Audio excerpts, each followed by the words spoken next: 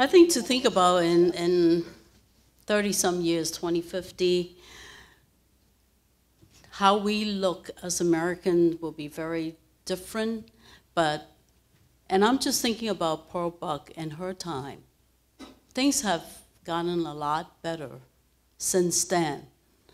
I've been in this country for almost over 40 years, and just thinking about then and now is a big difference.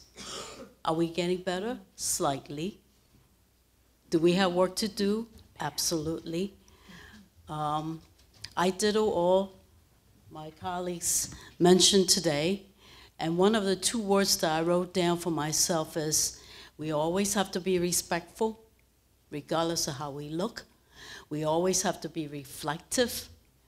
And looking at the dark shadow that was quoted, and I just want to make a little statement that say, we need to continue this work so that the shadow that looms on us is the shadow of our conscience and not a shadow of fear for insults.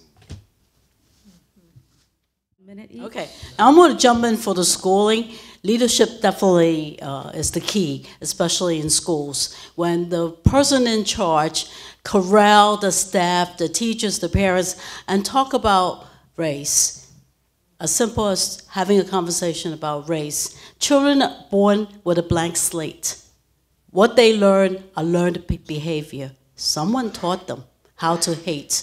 Someone taught them about race or being racist.